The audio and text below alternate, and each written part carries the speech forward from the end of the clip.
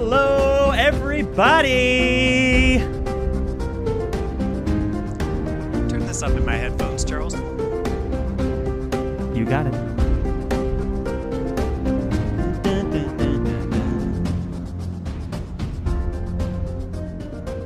Hello, everybody. We're back. We are back. Welcome to another exciting episode of the Friends Talking Fantasy podcast. My name is Charles, and with me today, as always, is my lifelong friend and co-host, Dylan. I'm here. How's that? How's that for? I just great. say I'm here. He's here. You know him. The other friend. And That's yeah. you, right, Charles? Yeah, that's also true. Welcome, everyone. As the title says, we are here to discuss Book 1 of the Poppy War series called The Poppy War by R.F. Kuang. Yeah. It's an exciting day.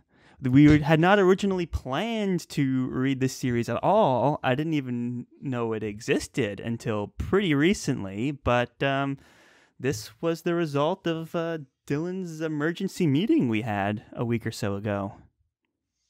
I just started reading this on my own while we were in the middle of our Lord of the Rings buddy read.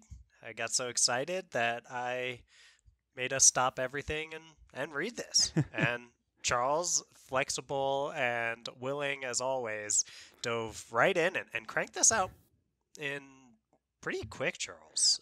I appreciate you saying that. And, I was able to turn it around in like a week's time, maybe, I will say. Testament to R.F. Kuang. Before we really get into it, we just came off of our Lord of the Rings buddy read, and we've been reading that for like 6 weeks. We're in the world of the Lord of the Rings, reading Tolkien, and that's a very different style of writing, and it takes a lot mentally, at least for me, to kind of unpack all of Tolkien's writing and take in all of the descriptions and the older language and everything like that. So I felt like I was just reading with kind of weights on, and then once I picked up R.F. Kuang, her work was so contemporary, her writing style was so contemporary, it's like the weights came off and I just breezed through this, just absolutely like tore through it. And it's a pretty fast turnaround for me. Enjoyed it all. For sure. And not for a lack of a theme or substance or depth, just a very quick read because of how I think the pacing goes and how really the dialogue more than anything is what sticks out to me as what's so modern and makes it flow so quick. Right. The dialogue, the pacing, the descriptions, they're all told in a very modern, contemporary way, and especially coming from as opposite of that as you can get with Lord of the Rings, I feel like, in terms of fantasy literature. It just felt good to be back and reading something more modern, and it was, I had a lot of new book energy, especially after you called the meeting and you were raving about it. You had my interest peaked, so by the time I finally got to crack the cover on it, I was very excited, and it was a pleasure reading. So it delivered, Charles? It delivered. Poppy War, highly recommend. Do we want to get any more into describing the book before we just get into the meat of it, get into spoiler territory? No, I think it's time we just get into the thick of spoiler territory at this point, because we can actually direct any listeners who are looking for something spoiler-free over to the emergency meeting episode where mostly I discuss, because you haven't read it yet, I discuss the book and mostly just rave about how much I really, really enjoy this wonderful novel, and I do it in a spoiler-free way over on that episode. It's probably called like emergency right Poppy War it's something called like Why We Have to Read Poppy War, something like that. I don't think I put emergency in the title, but maybe I did. It's definitely in the description. Yeah, emergency might be a little much, so I think Why We Have to Read Poppy War is great behind the scenes work as usual, Charles. And as Thank usual, you. I have no idea what's going on. I Well, it hasn't just aired show yet. up, That start episode hasn't recording. aired yet. We're way too far ahead. We're catching up slowly but surely. So yeah, we have to just hold off on The Witcher a little while longer because we just had to get these books out.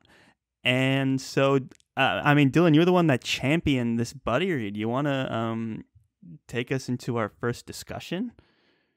For sure. I thought, like usual, we could start with a recap of Sure. this, and I was lucky enough to find something called recaptains.co.uk Okay. that does recaps of books, and they had an awesome and short recap in addition to a longer recap, but I'll read the short one, which does have spoilers, so we're heading there now. So You've been pop warned. out and listen to that other episode if you're still listening and don't want those spoilers. All right. Rin, a war orphan, works her butt off to get into Sinigard Academy. She becomes an apprentice in lore under Master Zhang. War breaks out between the Nikara and the Federation of Mugen. Sinigard is invaded. Rin joins the 13th Division and heads to Coeur The siege on Coeur turns out to be a distraction as the Federation army is actually heading to Galanese. The Psyche reach Galanese and find it massacred. Alton and Rin go to the prison to release the gods, realize it's a bad idea, get captured by the Federation, and taken to a lab, which Alton sacrifices himself to burn down. Rin swims to Spear, summons the Phoenix, and destroys the entire island of Mugen. Then she sets her sights on the Empress. Okay, that's a very good summary. It is focused on the military movement aspect of it, but I liked it quite a bit. Very short and sweet.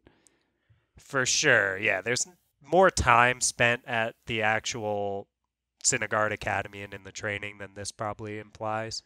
Right, But and Rin goes through a lot of stuff personally that this For description doesn't cover, but it's a good plot by plot, like the more military aspects of it, and it touches on all the different kind of milestones that we're going to hit on in our buddy read discussion. nice, yeah. So we have some plot point stuff that we just kind of want to talk about, our reactions to the things that happen throughout this book. I divide that up into pre-Sinigard, at Sinigard, War with Mugen breaks out, and then freeing the gods, capture, and end Sure. are my sections there. So I also have some interesting discussion topics that we'll bring up at the end if they don't already come up just as we're going through the Awesome. loose discussion of the things that happen in this book. Where do you recommend we start, sir? I recommend we start where Rin did, which is pre-Sinigard, where she is basically being raised by the Fangs, who have been forced to take her in because she's a war orphan, and they're trying to marry her off to a much older man, and Rin wants absolutely no part of that. Right. And she decides instead she's going to take what she sees as pretty much the only shot she has to get out of this situation. And she studies preposterously hard for this entrance exam that gives her a shot to get into Sinigard Academy. Right. I think this is a great way to introduce the character, you know? Like, I like that we just got right to it. It's like, here's Rin. She's someone who couldn't have been dealt a worst hand in terms of starting life. And, For sure. And now her biggest problem is that she doesn't want to be doomed to a life married to this older guy and having no autonomy, having no power. And we're introduced to Rin's laser focus and determination right off the bat by watching her study for this exam against all the odds, and her doing the math of like, okay, I need to study twice as much, so I can only sleep for this many hours, and this, that, and the other thing, and I need to I don't understand these books. They're boring, so I'll just have to memorize every word of the books, and things like that. Like, she'll see that she needs to get to A to B and just make the decision to do it, and pursue it until she gets there, which is a very, we always mention how much we like proactive protagonists here on the Friends Talking Fantasy podcast. So getting introduced to Rin right away as super proactive was a really welcome sight for the two of us. Yeah, I got hooked so quick with this book because of exactly what you're talking about there, Charles. We get introduced to Rin, and she is absolutely relentless when she has her mind set on something. And those are oftentimes my favorite protagonists. I think lots of people like that in their protagonists. And I mean, one of the things that sticks out to me in these early bits is when her Tutor Feyrick, tells her that story about this scholar that had to find a way to stay awake, and he pins the end of his braid to the ceiling so that when he starts to nod off, his hair would yank him and the pain would wake him up. And he's trying to say, like, isn't this too far to go to try to study? And we learn so much about Rin that she completely misses that point and realizes, oh, if pain can help someone focus, then I'll have to find a way to keep myself focused and awake. Yeah, she's like, that's a good idea, actually. Through pain. Yeah. And it's like, no, that's not what I was getting at. And she's like, no, the pain made him focus. Like, that's what she takes away because she's so single-minded and Machiavellian almost in her pursuits of whatever it is she wants. And when she wants to take this exam and get into Synagard, then nothing else matters to her, really. So she starts engaging in this self-harm by dripping hot wax on her arm every time she starts to fall asleep. Right. And I'm studying in psych right now, getting my PhD in counseling psych, and I really appreciate a depiction of self-harm where it comes from a place that is at least adaptive in some way, because something I've learned in my experience in psych is almost always when someone's doing something that we see as harmful to themselves, it's because it serves some sort of adaptive function for them, right? Maybe not one that's actually overall making their life better or something that's helpful. In all likelihood with self-harm, it's not actually a big picture helpful for their life or healthy. Right. And at the same time, there's a reason why they're doing it. And I thought this was a really good depiction of that aspect of it. So we learn a lot about Rin, and it's a good depiction. Right. And it's interesting that Kwong sets the stakes very low because we're just getting introduced to her. So it's like Rin needs to study for a test and ace a test. And like she's doing that by harming herself, which we can understand and we can relate to and we can root for because her situation is so desperate and that she doesn't want to be married off. And we want her to get out of that and succeed and gain her kind of independence and her safety pretty much. So we're rooting for her along the way now. And I think, one of the things we'll talk more and more about as we talk about this book is kind of R.F. Kwong herself, is she has a very strong academic background. So as much as I'm sure, Dylan, you can relate to the psych aspect, I'm sure there's also the late night studying aspect of it as well. I can definitely relate to that. And the whole way she writes about exams and taking exams and studying for exams, it was very interesting, and it felt like, I don't have as much education as Kwong or as you, but I was like, man, she really, like, you can tell this is coming from an honest place and kind of writing from experience a little bit here when we get into these studying moments and these moments of taking the test. Yeah, I've watched Kwong speak in some interviews, so I'm not sure, and in her Instagram live where she does drunk recaps of at least she did one of the Poppy War, which are really, I highly recommend checking her out on social media. We follow her and tweet at her. Not to much avail yet, at least at the time of this recording, in terms of getting a response from her. But I really enjoy following her on these social media accounts because she's a really interesting person. She's funny in the stuff that she posts, and those drunk recaps are good too if you're about to start up the second book and you want to know what happened in the first book. But anyway, I've heard her talk about this stuff, and she says that you can tell that Rin has a lot of the same approaches that her name's Rebecca Kwong has, in the sense that she thinks when she has a problem, oftentimes the answer is just study harder. Yeah. And Kwong says she tends to do that herself, which I can relate to as an academic myself. Yeah. Right. No, I just was really, I like these early moments, and it's also interesting to note the setting as well that we're getting painted here.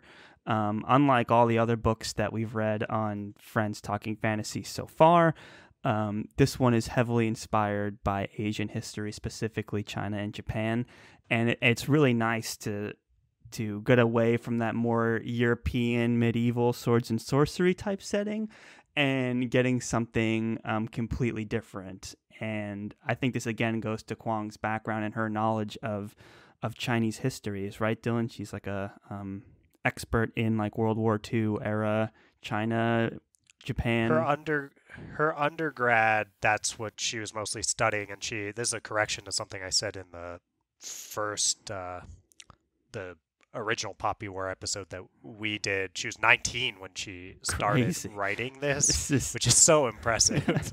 I mean, Charles, we knew each other at 19. I don't think we were going to write any really critically acclaimed novels at that point. Definitely not. It's an amazing work of fiction, especially for someone in their teenage years. Yeah. So she ended up graduating with a degree in Chinese history from Georgetown. And that was a few days after the release of the novel that she graduated. So it was released before she even graduated. Yeah, really impressive person in what she's accomplished here. But now she's getting her PhD in, I believe it's Chinese literature, but I don't want to get that wrong, so apologies. Right. But basically her strong background in Chinese history was very informative for making this book. And I think I heard she had spoken at one point of being like, I just wrote the book that I wanted to read and couldn't find, which was a fantasy series inspired more in like a Chinese setting and drew upon more of the history that she was reading, especially around World War II. And we'll get more into that later in the book because there's definitely a lot of things that happen that parallel moments of Chinese history and Japanese history that are very interesting and intense. But for now, it was just really nice in this first section of the book to be in that totally different world. It definitely stood out, and it was welcomed for sure. Definitely, and to be in that world guided by someone who has such a good understanding of it. And it becomes very apparent when you're reading this how well she understands the topic. Yes, and that's incredibly well said. Absolutely.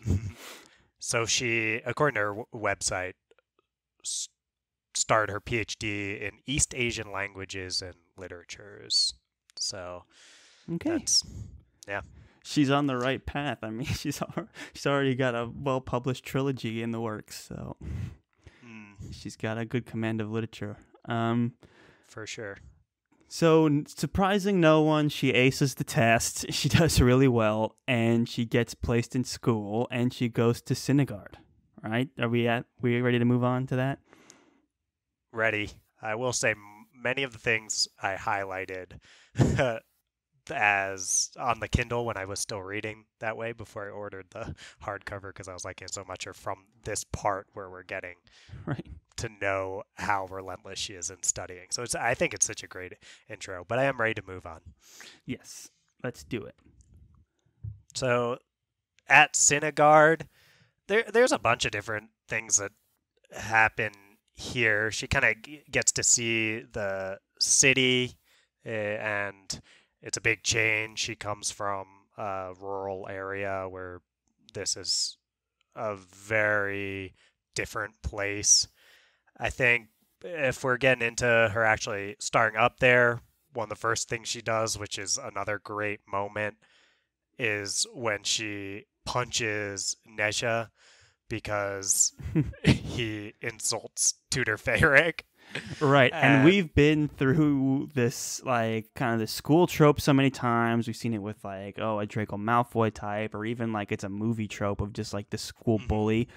And it's very rare that the main character getting, like, picked on will just, the first reaction is to punch the bully right in the face, you know? for sure. And I love that so It was very, much, almost Charles. cathartic to read that. I know. So it makes me think of King Killer, and I'm a huge King Killer fan. So are you now, Sure. Charles. And I I think when you say cathartic, that resonates with the Ambrose Quoth dynamic. Is so much talk, so much bluster, so much of the time. Of course, there's times where it's not that, um, but in King Killer, it does feel sometimes like, all right, like these two just kind of snapping at each other, and to see Rin get there and say, okay, you've now crossed a line, and I'm not going to take this anymore. There's a line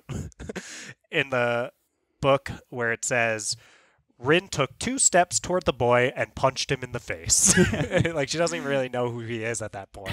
Right. The And boy. it's just like, it's so Rin that Yeah. she walks up and does that. It's amazing, and it's also, I think at this point also what was bubbling up was the fact that like not only was Neza being like snarky, but there's also already been moments where she's outcasted for being from the poor province and from having Hmm. darker skin than everyone Yep. else, which makes her a target of ridicule for her classmates. So she was already sensing those things, and we've kind of been there in fantasy a lot when there's racial tensions, and it was just. Really refreshing to just see the main character just go ahead and like skip ahead and just punch the person right in the face and kind of stand up for themselves right away. And it just kind of speaks to what we've already seen of Rin as being this like A to B determined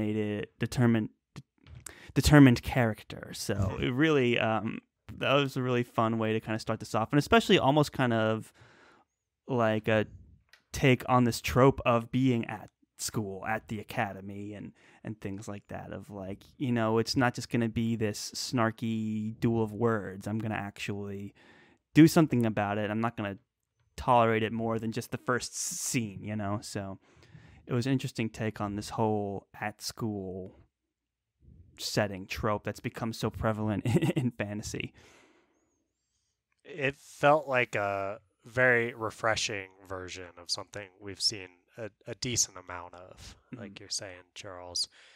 And yes, I guess we'll keep rolling with some of this Syndergaard stuff.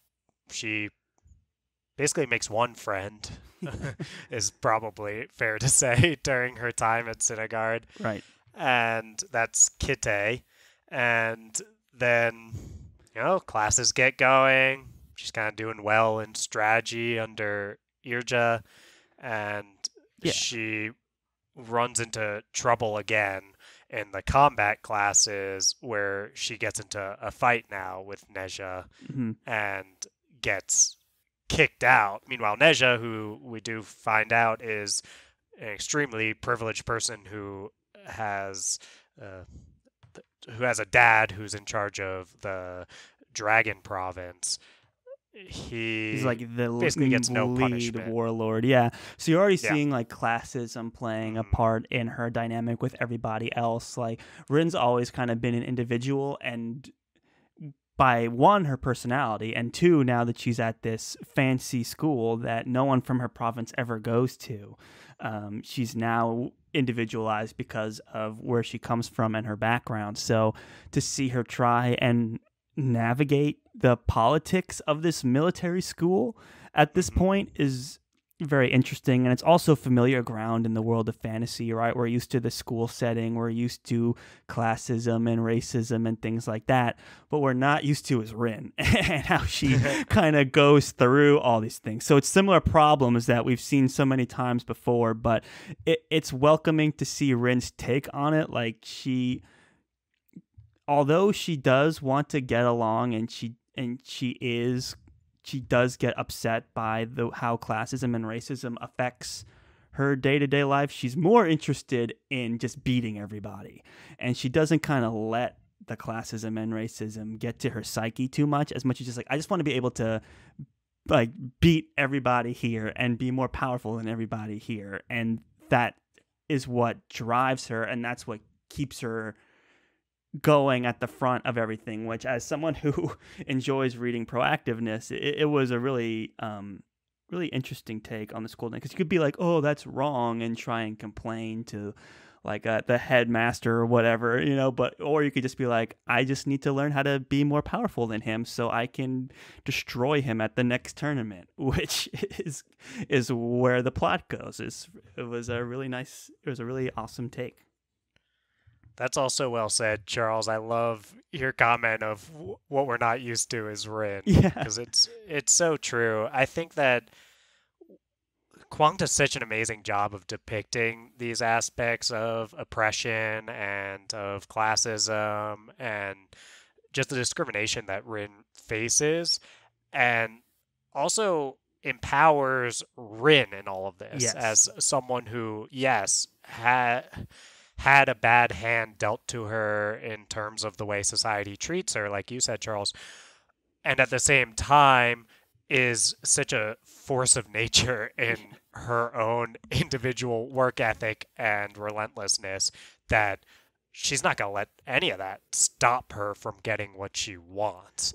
Right, And which is so well done. I can't tell you how many times I've seen like a fantasy TV show or read a book of fantasy where it's like, there's obviously racism going on, and the theme is racism is bad, and you're like, we get that. But what was great to read here was how Rin chooses to face that adversity, which is by just channeling her determinism to making herself more powerful, which was it's a hard thing to take a fresh take on, like classism and racism in fantasy, but Kwang does seem to have a deft hand and good understanding of how to kind of translate that to Rin's individual personality as a fuel for her motivation. That's not just the tropey, they were racist towards me and I'm mad now. It's like, no, I'm an individual. They don't get to do that to me. I'm going to do what it takes to beat them. It was just nice to read after reading so many tropes in the genre.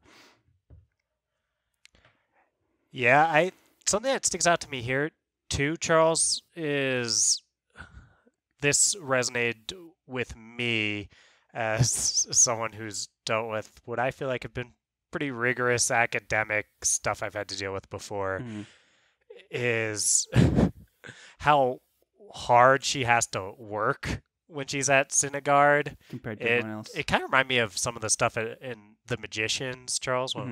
Both of us really love this one, but this is one that you champion all the time on the show, is The Magicians by Lev Grossman. And where the school is something to want to get to, but that's not the end of the journey or the end of the adversity.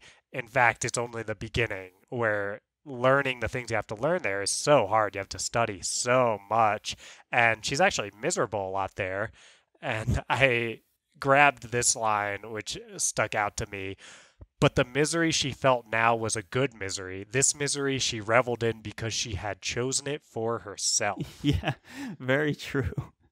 It's also a continuation of Kwang's ability to write about academia in a really honest, unique way, where everyone's like talking about the exams and talking about the teachers and asking what are you going to major in, what are you going to, and just trying to everyone's different study habits and how everyone was just kind of so focused on the test and their grades or whatever that it became like the dynamic of the group and became this thing where it's like our pettiness kind of went away as we were all just trying to get by in the school, which was also an interesting take on it. So again, her background in academia really kind of fueled these parts, and it came off very honest and true and fresh from her perspective in these moments at the school. Definitely, Charles. It's a pretty grim, dark way of phrasing this, and that fits well with a lot of what Kwong does Right. really amazingly in this book, which does get labeled as grimdark a lot, Mm-hmm. where it actually reminds me of something in psych therapy that is called acceptance and commitment therapy. It's called Mm-hmm. ACT, which is it's basically focused on this idea that life is gonna involve distress and pain and all this kind of stuff, and the best that we can hope for is just to accept that that's something that is going to be a part of life and commit, hence acceptance and commitment, to a life driven by our values and our ideals, in spite of, or probably the way they'd phrase it within the literature of the therapy, with that distress. And it feels like, though, Rin will make some choices that are probably not that value driven in the long run here, that in some ways Rin is kind of a master, at least early on, of this. I accept that this path is going to cause me a ridiculous amount of pain, and I'm just going to do this anyway because it's worth it. Right. And it's also kind of true, an interesting continuation of the conversation of like classism, where it's like that kind of that petty drama that we see in so many school setting fantasy books. Basically, it was, for lack of a better word, cured by everyone being too busy studying to bother to be bullying each other. Where it was like, yeah, we were enemies and we still are, but we're not like going at each other like, Harry Potter and the Draco Malfoy would be going at each other, or even Quoth and Ambrose would be going at each other. It's like we had no time for that. We were studying and kind of put For all that sure. away. And it helps Kwon kind of move the plot along while also being true to Rin's character, while also setting the stakes. It's like, look, we cannot concern ourselves with that because we're functioning at a whole higher level. We need to be working on our studies and to pursue this impending war that's coming our way, which it was a great way to set it apart from all these other series. Yeah, and maintaining that even when the individual sides of that discrimination aren't as present, that the structural ones are still in place. One of Yes. which is the fact that Rin was kicked out already of this class and Neja was not, which guides us toward some other stuff that Rin ends up dealing with, which her answer ends up being, I'm going to study more, and that's how I'm going to learn how to fight from books. Right. And she ends up, in classic Rin fashion, just stealing a book from the equivalent of the archives. I can't remember what it's called. Like, she's explicitly told, hey, you can't have that. It's like, okay. And then she just takes it. And Yeah. it's like, I mean, it's hard not to draw some comparisons to Quoth and the Kingkiller Chronicle. Right. And Up to this point, certainly. Yes. It's a very similar dynamic up to now, but there is a very distinct departure. Yes. Like, everything becomes a big episode kind of in Kingkiller Chronicle of, okay, how am I going to get this book? And Rin's just like, this is mine. I'm taking it. I don't care what they just said. And that is nice to see.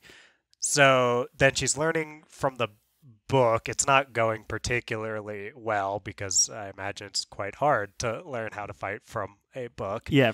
And then Zhang ends up coming and being like, hey, you're doing a bad job. Zhang is kind of this wacky... We're talking about king killers. It's like the Eladin of Poppy Wars. Yeah. This kind of like savant, eccentric figure. guy. And we've seen it in many places outside of just King Killer and Poppy War, but this eccentric master. And Right. he's like, okay, I'll come train you. But And what's interesting with Rin is Rin's like, I just systematically don't agree with anything that you're saying, but I you're you're my only way to learn more, so I'm gonna just put all that away and learn from you. I do like that distinction because a lot of times we get these kind of savant, eccentric characters, and we tend to think that whatever they say is coming from a place of wisdom and power and all knowingness almost. Like we rarely question them. And Rin is like, I want to believe him, but he just seems so wrong, and I can't accept his philosophies, which is a really interesting dynamic that continues throughout the rest of this book. But for now, it adds an interesting kind of spin to Zhang's character, and the idea that Rin just decides to learn from him anyway without accepting anything about his philosophies of why they're doing it. She's just more like, well, I'm learning, and that's all I care about.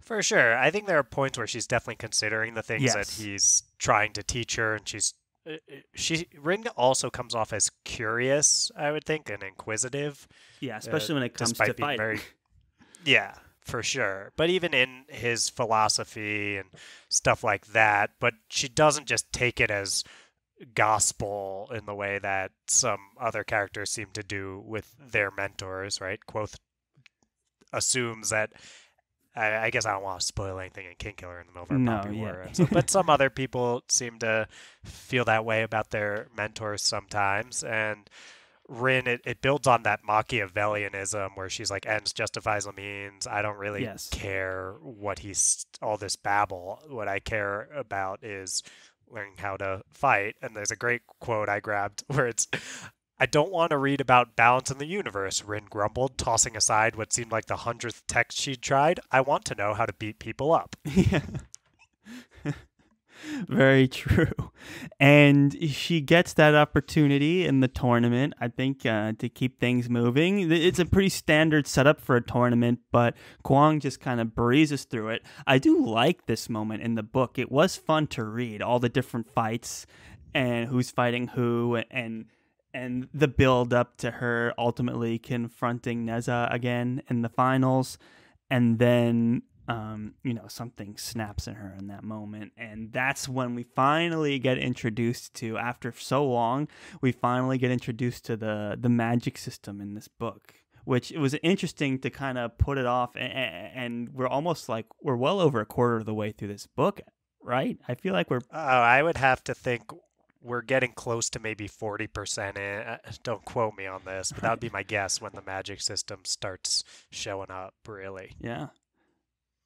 So Yep. really interesting introduction to that, and of course that gets more of Zhang's attention, and they study together, and that's when we finally start to learn more about how this whole magic system works and connecting with the gods and things like that. It is interesting to watch her go through this and trying to learn to meditate, Yeah. and that's so against everything that Rin seems to be about, is just this idea of sitting still and just being present and not thinking about other Yeah, things of or course she was like driving a actively pig up doing a mountain anything. every day, and then she's like, the thing I Oh hated the yeah. most was meditating. Yep. I also love, so the magic system, right? She starts burning and all this kind of stuff, so she can actually just make fire appear, almost like an Avatar: The Last Airbender or Firebender, Right. and then that gets Zhang's attention, but he basically just wants to teach her how to not use that power. And I also want to grab a quote that I love so much, which is, also, anyone this obstinate deserves some attention, if only to make sure you don't become a walking hazard to everyone around you. So that's her mentor's attitude about her Right. Well, powers. what happened was she turned it on and then couldn't turn it off. She Yep. almost killed Neza, and she almost killed herself just by channeling that fire and not being able to stop it. And she described it as she could feel herself like burning from the inside, and she just had to keep destroying. And it wasn't until a Zhang intercepts and like taps her forehead that she finally is able to come down from that state. So it's already, for us, it's a justified concern that he wants to be like, here's how to kind of stay cool and not like burn yourself up and everyone around you. And here's why it's super dangerous to consider that as a weapon, because it's really just a force that you know nothing about that has the potential to consume you. So very interesting way to introduce our magic system, and it's a fair warning to how to what it costs to use it as a magic system in the first place. And is it even really a magic system? It's an interesting kind of idea in philosophy, this whole channeling of the gods situation. Definitely. I can't think of other magic systems that are particularly similar or anything like that. So that's Hmm. always a good sign when it's that original feeling. I don't know if any come to mind for you, Charles. Um, Nothing so directly. I mean, there is something like X-Men where you're born with a specific power and you have no control over that, but this is so different. Hmm. This is like you have a connection with a god, and then there's so much more to play it, like when you can and can't use it, and like how drugs play an effect in it, and how like it's basically a death sentence for everyone that can do it, pretty much. And it's very unique. Definitely. Well, we can keep this rolling then, Well, Charles. I know. I think before we leave Synagard, we just have to talk about this moment that happens with Rin, where um, she's studying or training or something, and all of a sudden she gets like really ill and she starts to feel horrible. And the way Kwong describes it from Rin's perspective is that she feels this intense pain. And so we're like, oh, that's just it's just your time of the month, Rin, and that's gonna happen every month. And she's like, what? How do other women get along with it? Oh, it's like you learn to live with it, and it's just a part of your life. And then she just goes, I'm not really feeling that. I really can't afford to have any distractions from my studies. And she just gets drinks a little potion, which is basically giving herself a hysterectomy.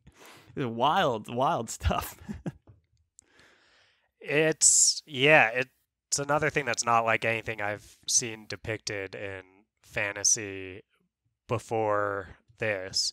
And it does help drive home how relentless Rin is, as we've Yes. been talking about, in her pursuit of her goals.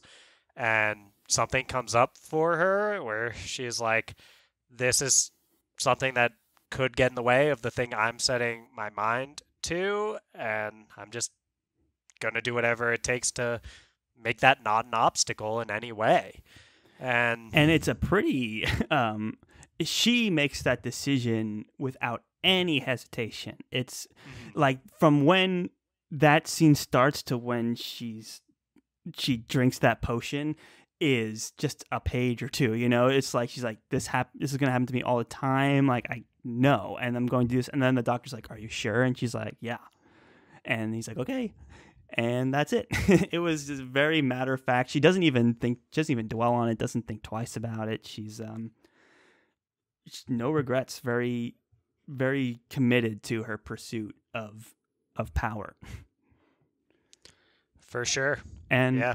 I'm going to tread lightly here, but from the perspective of a man reading that initial scene where she gets her period for the first time was really interesting, because I feel like a lot of times like Game of Thrones comes to mind, where anytime a woman like gets her period for the first time, it's used in a way of like, oh, you're part of the moon cycle, you're a woman now. It's like, that's how it's always perceived. But Kwong chooses to introduce it. Like, Rin has no idea what it is. Like, and she's just like full panic mode, and we're, as the readers, are in full panic mode. Like, what's happening? Is this the magic system coming out? And it's really just something that happens. It's just a really common part of nature. And I was like, oh, interesting. It was like a really unique perspective. And I think Kwong, one of the things I really admire about her voice as an author is that she's able to take these different approaches to what we've seen for school and what we've seen for racism, and then what we've seen for like being a woman in a fantasy world.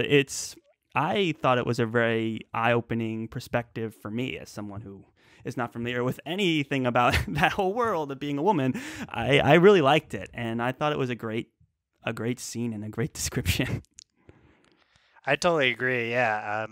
Also a cis man who's never experienced menstruation, Right. and to see Rin, especially someone who comes from this background where we get the sense she hasn't really gotten the sex education that would prepare her for this, to have this moment come out of nowhere for her, Right. and to kind of be so close in Rin's perspective, which we are throughout Right. essentially all of this novel. Like I said this in our first Poppy War episode, it feels like it's almost first person with how close we are to Rin's perspective, another testament to Kwong's writing.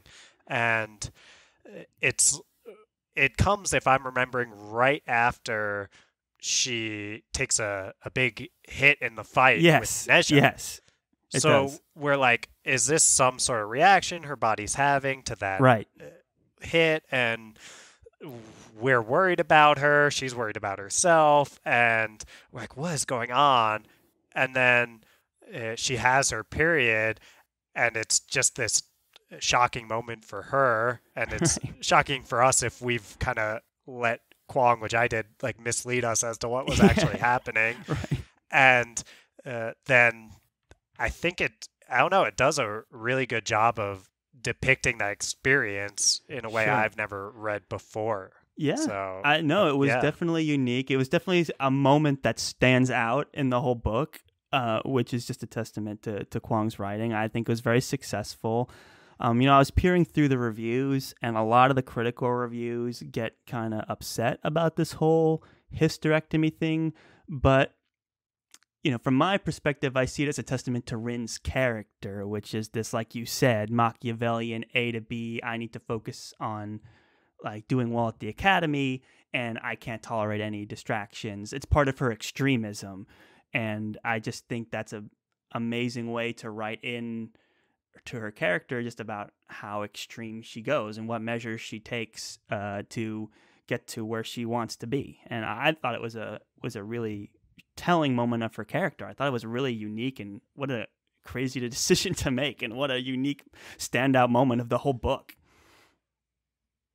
I agree, Charles. I mean, obviously we've been clear that with our identities, it's hard to speak to the experiences some people might We're have treading reading lightly this. here. Yeah, Coming from a but place of positivity. yeah, and I can say the way that I personally took this was it's not necessarily glorifying Rin's decisions. A lot of Rin's decisions are, I mean, she makes ones that are legitimate war crimes Yeah. and things like that too, that I don't think are glorified. No. We're supposed, my sense was what yours was too, which is Rin will do whatever it takes to achieve the things she wants to achieve. And as soon as she saw a potential barrier to that, she didn't even consider any ramifications, but how do I get rid of this? And I don't think it's necessarily glorified, like I was saying. No, it's yeah. just It's a decision she makes because of who she is. it's an extreme decision, and one she makes very quickly, and that's just Mhm. telling of her character. She'll make these really serious decisions very quickly when she knows where she needs to get to.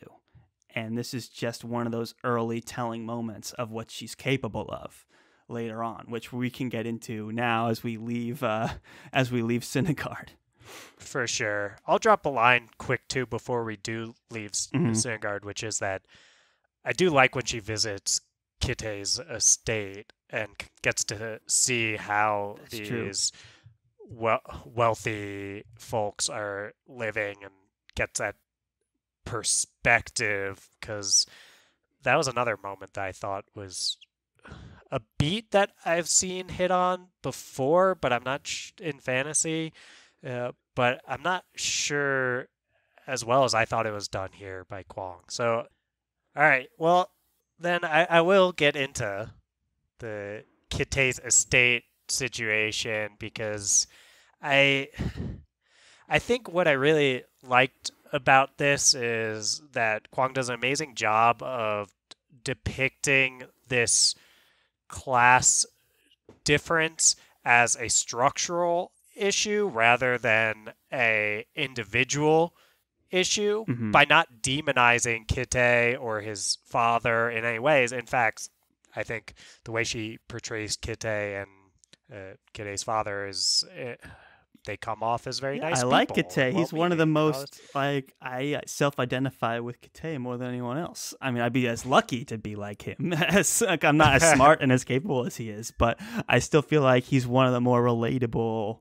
He's like the voice of common sense throughout the whole book, you know. I'd agree with that. And I think he's a pleasure to read. And the fact that he's from one of the wealthiest families and he grew up with Neza and they're from the same environment, but his ability to kind of understand that and be able to relate to Rin more, just from knowing, like, look, this is just some classist baloney, and I just see you as a capable individual, and I admire a lot about you as a fellow student, and it was really nice to see. I agree. You touched on a really good classist, like, systematic versus individual relationship that was really well constructed by Kwon. For sure.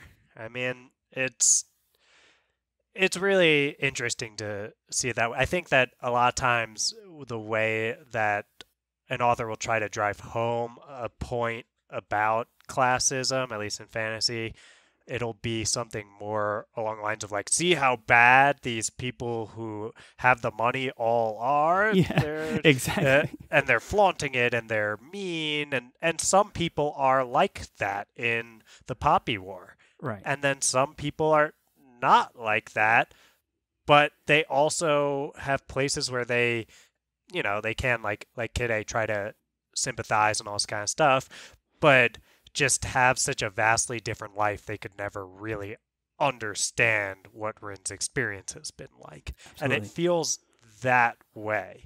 And I think that's such a nuanced and well-developed way to depict this issue. Yeah, very well said.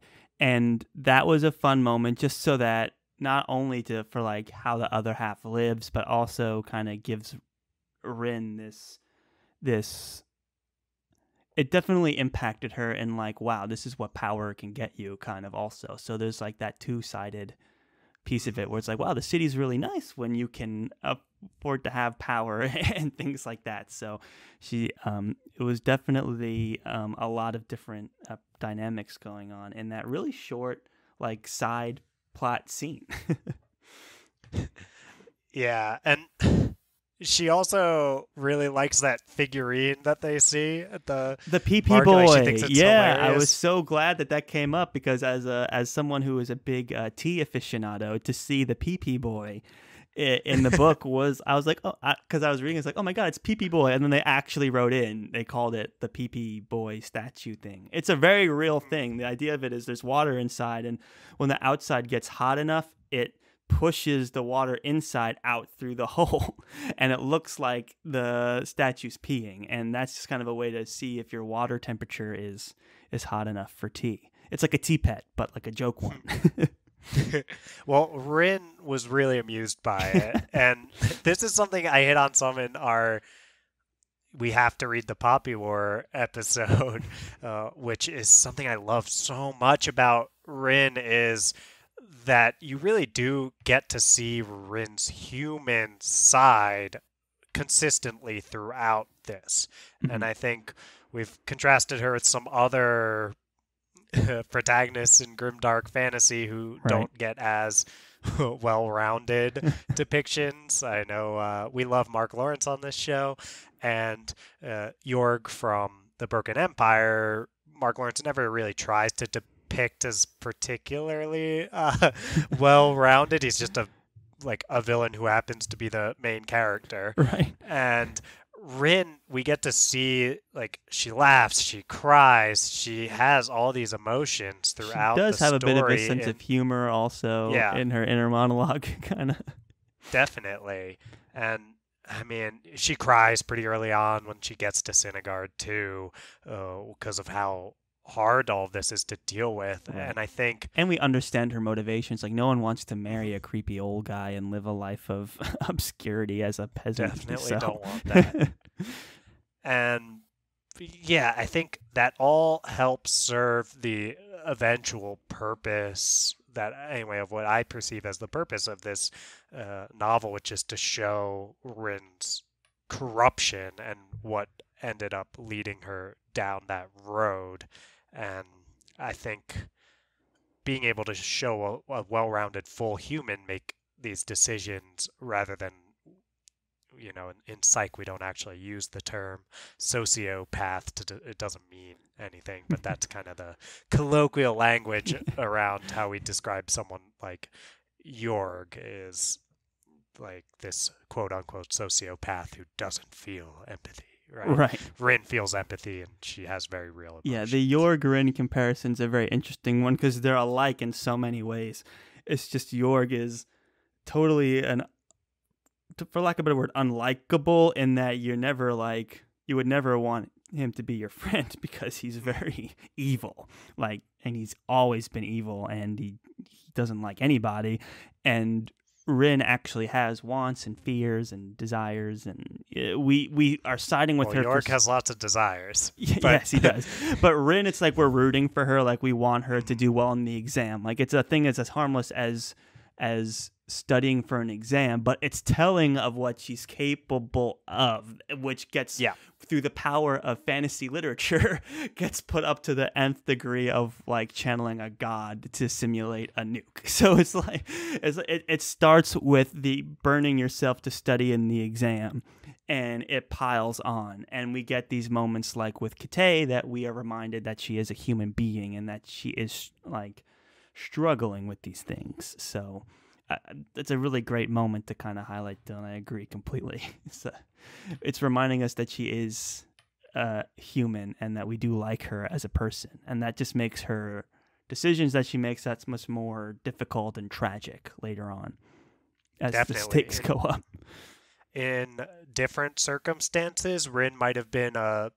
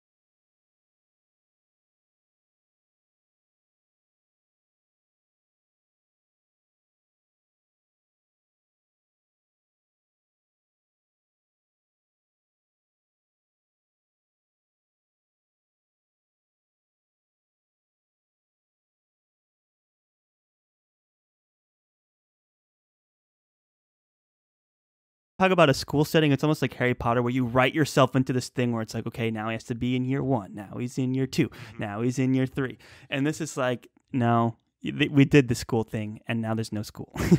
It's like, instead of like trying to force myself to write like 3 more years of school, let's just get to the next story that I want to tell. And it's not in the Patrick Rothfuss way of like, I could tell that part of the story, but it's not interesting.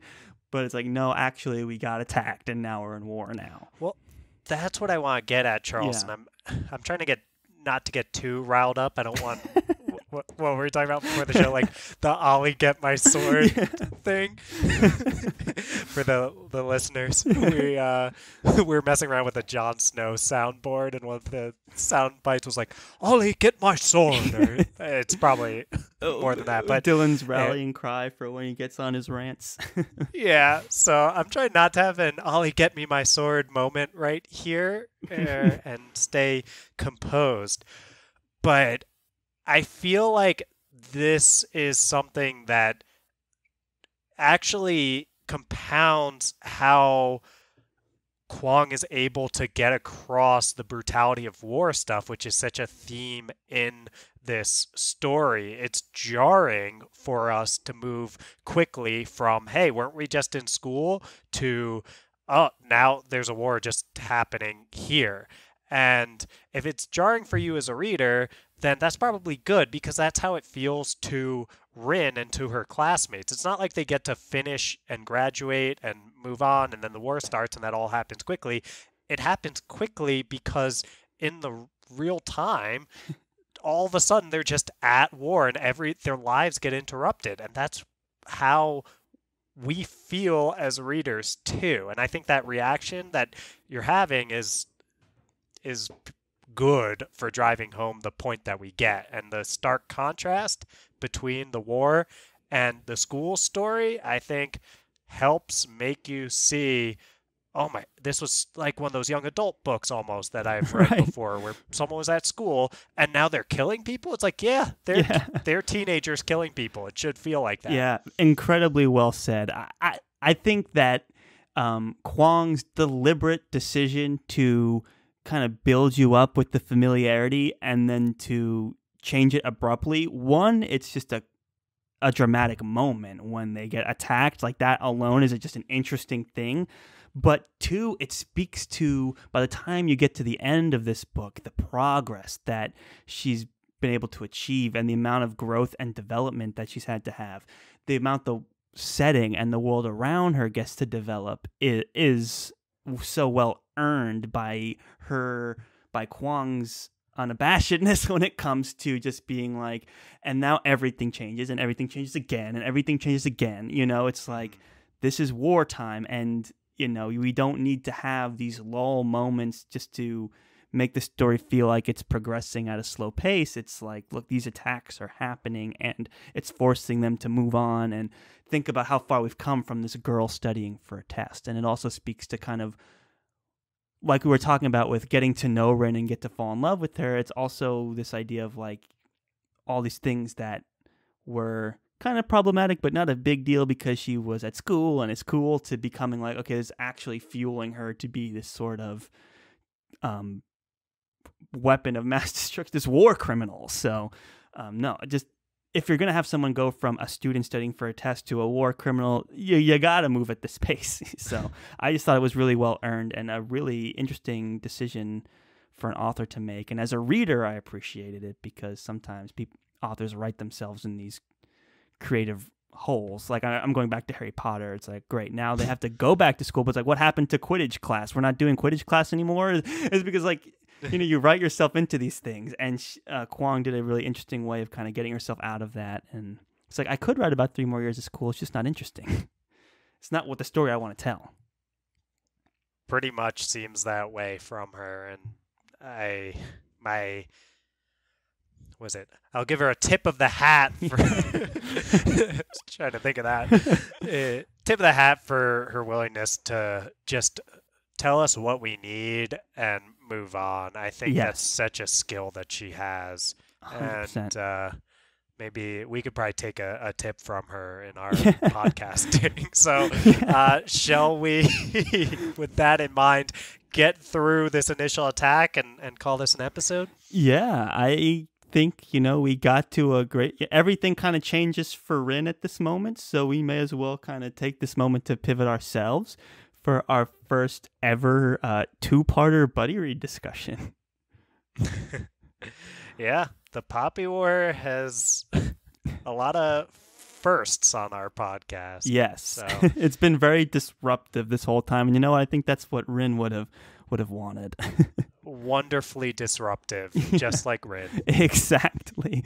Any other parting words before we move on?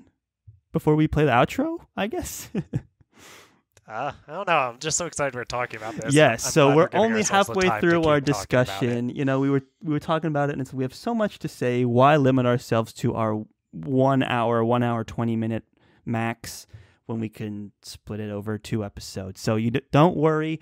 Our conversations will continue in the next couple days. We won't wait a whole week to get this part 2 out to you guys. And that being said, let's get this outro music going. Thank you so much, everybody, for listening. If you enjoyed our discussion of Poppy War, come back in the next couple days when we do our part 2 of the discussion of our Poppy War buddy read by R.F. Kuang. You do not want to miss it. Somehow I think we went our whole part 1 without mentioning Alton, which is pretty surprising. He becomes a lot more relevant later on. Yeah, we'll get to him. It'll happen. Stay tuned for that, listeners. Yeah. So, all that and more in our part 2. And follow us on the FTF podcast on, let's say, that's Instagram and Facebook. We're the FTF Podcast. Mm-hmm. We're also theftfpodcast.com, and we're at the FTF Podcast 1 on Twitter. That's the number 1. Hit us up. Yeah, that's the number 1. Hit us up, and rate 5 stars on Apple Podcasts and all that good stuff. If you like it. If not, we are always willing to hear from you. We're open to in feedback. Other formats that don't affect our ratings, or do if you really want to, but we'd rather not. We can't stop you, but we only have 4 reviews, so we couldn't. To this point, Charles. To this point. Well, that's all for now. Thank you, everybody, and as always, go full and conquer, friends.